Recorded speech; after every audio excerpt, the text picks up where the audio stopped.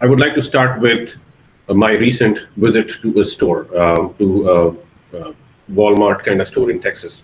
It's called H-E-B.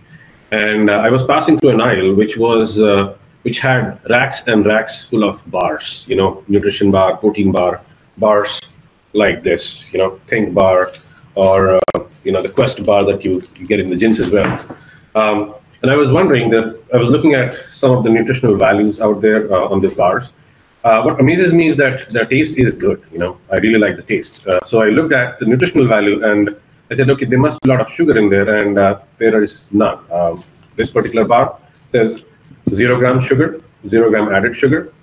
But there are certain other things on the side that they mention. Even the Quest has just 1 gram of bar, 1 gram of sugar. Now, they say there is 11 grams of sugar alcohol. Quest says there is 4 grams of erythritol. And then the other bar that I have here says there are some really complex words which even I can't read.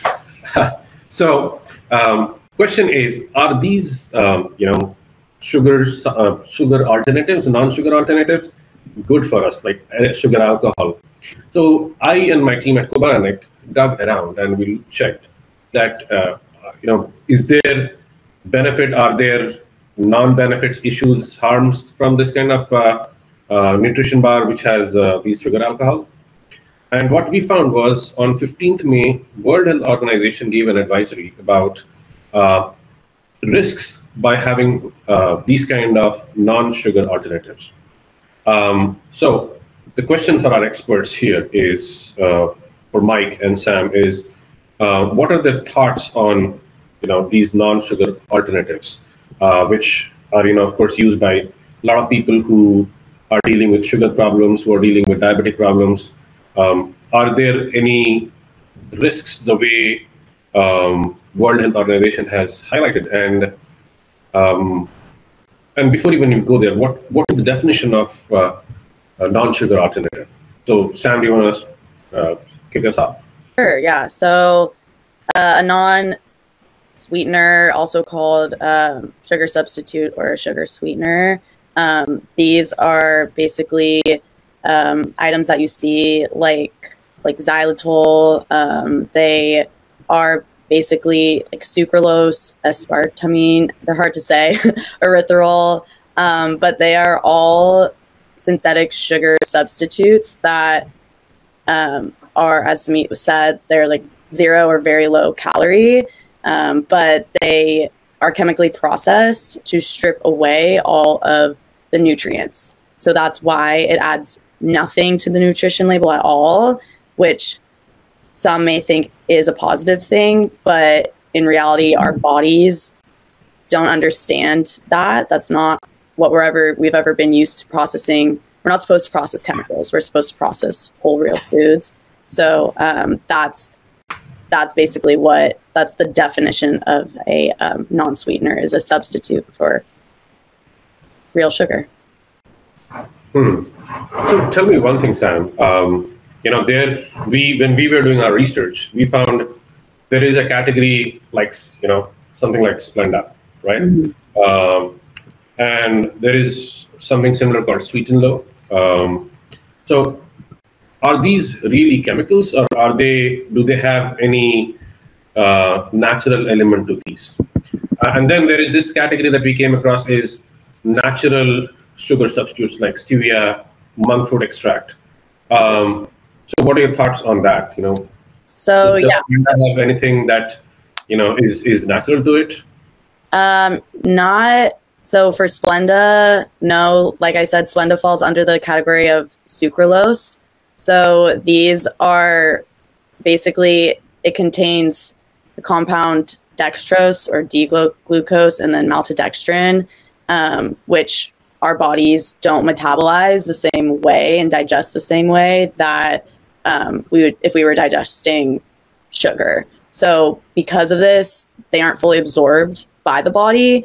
And then, so as they're passing through, and then our intestine, specifically the small intestine, the bacteria, because it's not digesting properly and not absorbing, the bacteria will start to ferment these carbohydrates and then cause the indigestion. So then people a lot of the times, and as the World Health Organization came out with this article saying that it can lead to health effects, but just like the more minor ones that you see pretty initially is like gas and bloating. Some people get diarrhea from these sugar alcohols.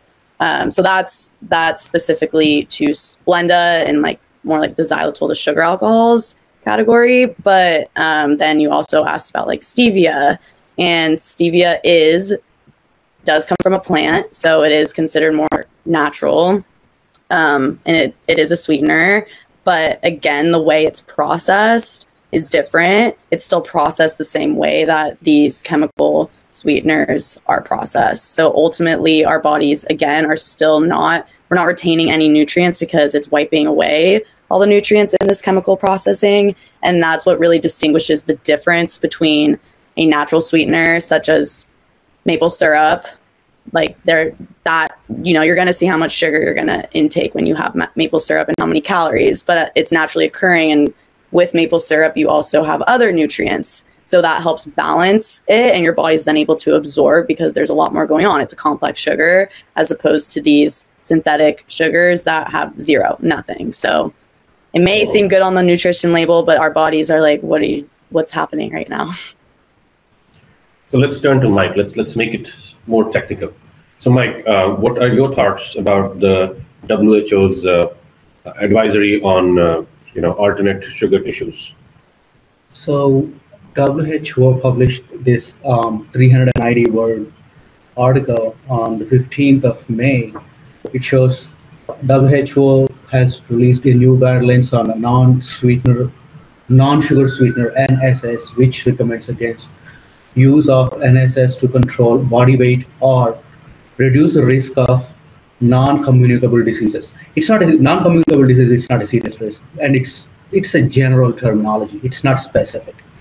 But they made some serious points, especially NSS increases long-term use and excess use of non-sugar substitutes substantially increases the risk of type 2 diabetes, cardiovascular disease, and mortality in adults. Of course, I mean, I don't think anybody gives these to kids, non-sugar, I think it's like 21 and above. So, I mean, all these names we know already: aspartame, advantamine. I mean, I never heard this. Neotame, saccharin, I heard. Stevia, like Sam said, stevia is more natural. Aspartame. So I have an interesting story about aspartame. I'm a heavy Diet Coke drinker. I drink probably 2 or 3 Diet Cokes a day. That's not heavy, Oh, you drink more? No. Elon Musk drinks up to 8 Diet Cokes a day. So, yeah, that's why he's 800 times net worth than me. I think they should research on, maybe it increases, brain power. Warren Buffett also has 6 cans of Diet Coke every day. What? How many? 6 cans. 6 cans. So I think so I'm not thinking to increase the income. I mean consuming more Diet Coke based on this. But I'm a heavy Diet Coke drinker because regular Coke has all the sugars and stuff, and so it's been when this article came up, all these years I heard all these names, but I never researched. As a pharmacist, I should have researched on these things. But interestingly, aspartame was invented in 1965, and it's a drug they thought of using it for curing ulcers as a powder. Just mix it with water and drink it, and it cures ulcers. I think the scientists, they just tapped a fingertip and just tasted it, and it tastes sweet. And over the period of time, this powder, they started using it as sugar alternative. Yeah. How strange. And it is definitely chemical. I mean, basically, it's a modified protein. They added some kind of a methyl group to it to give the sweetness.